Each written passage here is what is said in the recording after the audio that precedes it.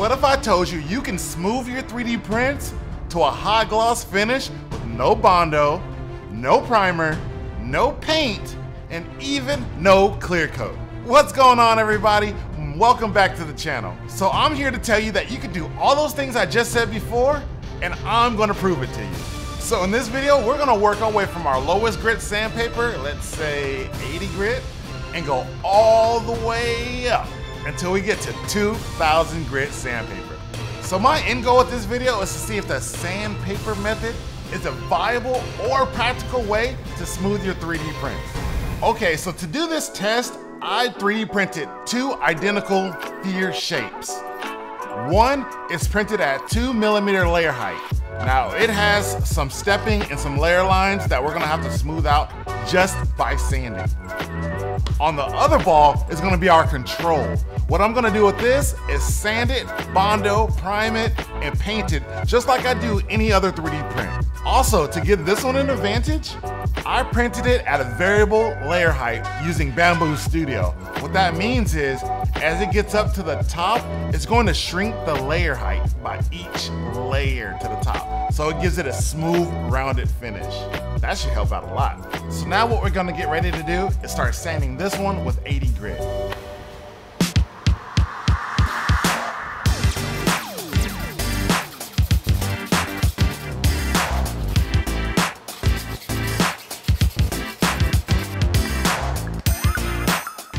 Okay guys, so real quick, I just finished up with 120 grit sandpaper.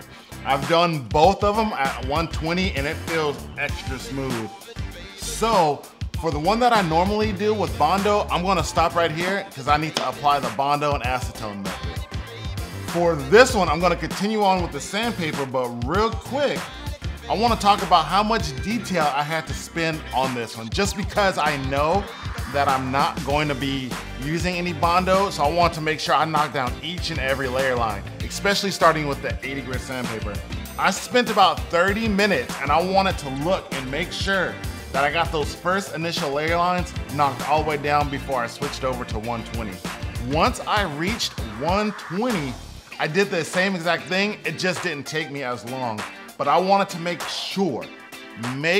positively sure that I was able to knock it down as far as I can. Next, we're gonna just continue to bump up. I have 180 and then we go to 220. So let's just keep going and knocking these layer lines down.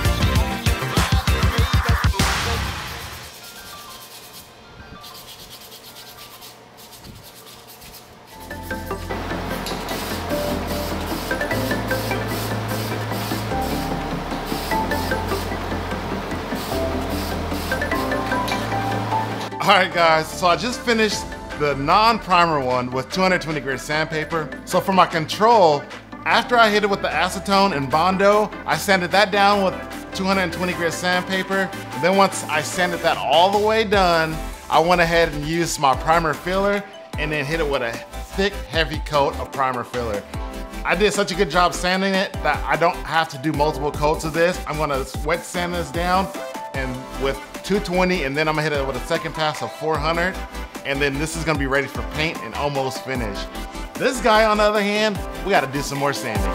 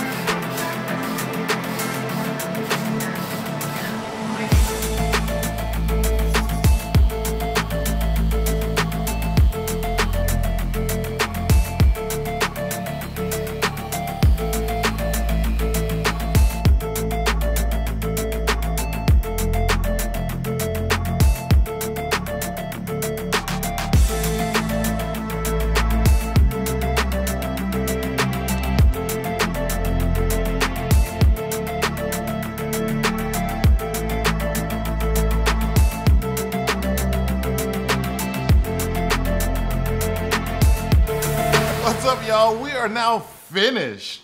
So after doing all of this, I can actually say, I didn't think that this was actually gonna work. I didn't think I was gonna be able to get this sphere as smooth as I would if I were to use Bondo, acetone, filler primer, but I did. The only problem that I had was actually getting it polished.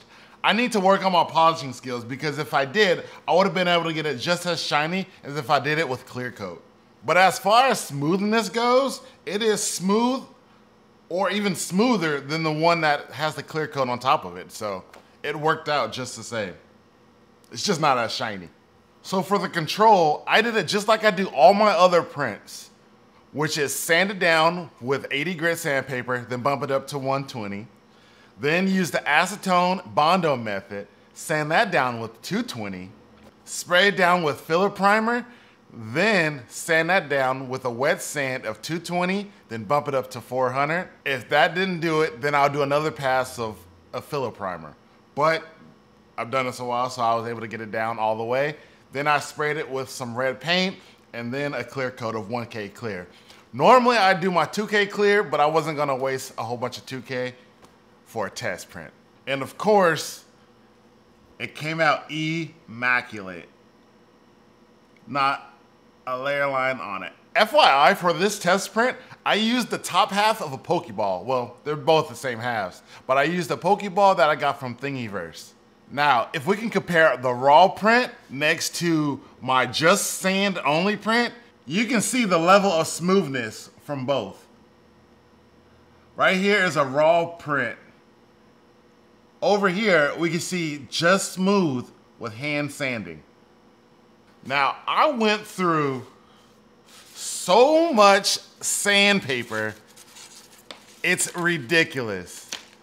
And my hand cramped up so bad, it really hurt. Normally when I do my sanding, I use a power sander, but in this case, I wanted to just do it with hand sanding because for the effect.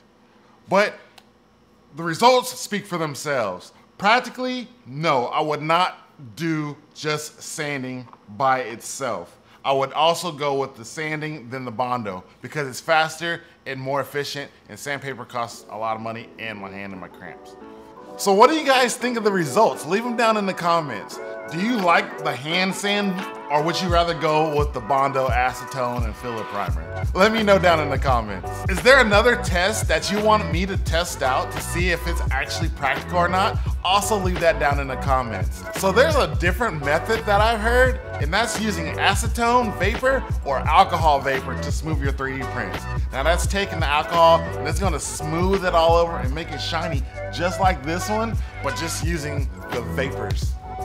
So I'm definitely gonna try that one next. If you guys like this video and you learned something, please smash that like button, subscribe to my channel, and then turn on that bell notification so you know when I do my next upload. It helps out and it lets YouTube know to recommend my video to other people. You guys have been so great, and if you guys wanna see which type of glues to use for your 3D prints, click on the video right here. Everybody have a great rest of your day. God bless you guys. Peace out.